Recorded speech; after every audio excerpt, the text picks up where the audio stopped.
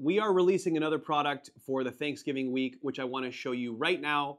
So for a long time, people have been asking for a version of our thread-on compensator that fits other platforms. So this is our current offering, which has the little bat wings on it, right? If you look closely at the thread-on compensator, it interfaces directly with our slide profile. So it has this nice, cool, seamless appearance.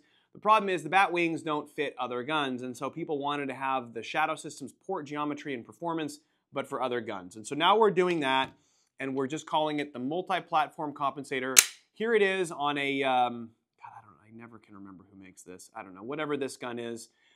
Here it is. You'll notice it has a more blocky appearance. We had to do that so that it could work on lots of different platforms. This is actually an old Shadow Systems enhanced carry slide, 2018, maybe 2017 vintage even. So obviously it's a more blocky appearance. You could put it on any gun that's threaded 1/2 28 in 9mm, and that's kind of what this one looks like. It's also very reasonably priced.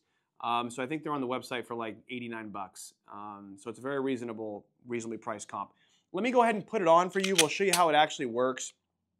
It uses a slightly different approach for attachment versus the thread-on compensator that we have now.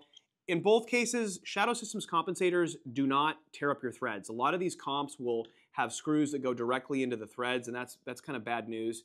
It ruins people's barrels. So this one uses a clamp. I'll show you right there. There's a single large screw on one side which clamps around the barrel threads. Okay, so basically it's pretty standard compensator installation process. You drop your Allen key a couple times first, and then you start to tighten it up. And then you go outside. You got to go outside at night.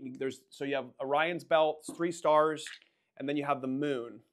And you hold it. You hold the gun like this, and you line it up with Orion's belt, and then you make sure that the rear sight is on the moon, and then you should be able to tighten it down perfectly like that.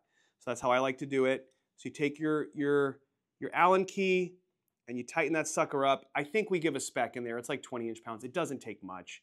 But you can keep adjusting it and get it perfect, and then there you go. You're all set up, ready to go. So here it is on an old enhanced carry gun. How much does the comp reduce recoil? I don't know. Everybody asks that stuff. I'd say it's 40% at least. It kind of depends on the ammunition you're shooting. We usually recommend kind of more gassy, like 115 ammunition to get the most out of compensators. And so that's what I would say is run it with lighter ammo. You usually get a little better compensation. All right, so there you go. The Shadow Systems multi-platform compensator, in this case on a old Polymer 80/enhanced carry slide from back in the day.